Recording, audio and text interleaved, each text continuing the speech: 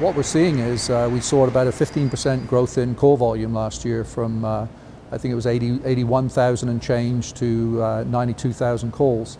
And that's been a consistent kind of growth pattern over three or 4 years now, that if it continues will take us over 100,000 calls this year, 2024.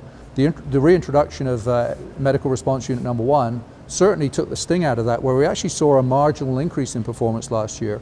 I think the introduction of this unit will help us with the growth that will happen this year.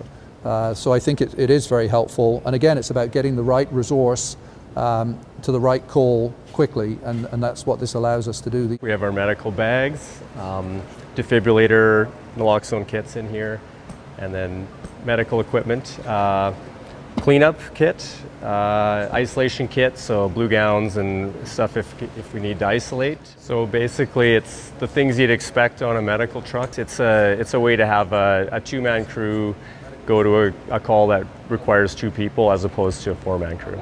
The call we were just on was in an alley, and it's not easy wheeling around, then the ambulance has to get in. So I pulled it off onto a parking lot and was out of the way. Until a couple of weeks ago when this unit arrived here, the calls that it would have run, this engine behind us would have taken. So that unit is now tied up on a call, which it doesn't really need to be, because the equipment on that truck, a 4-person crew, is very much for structural firefighting, for rescues, those kind of things.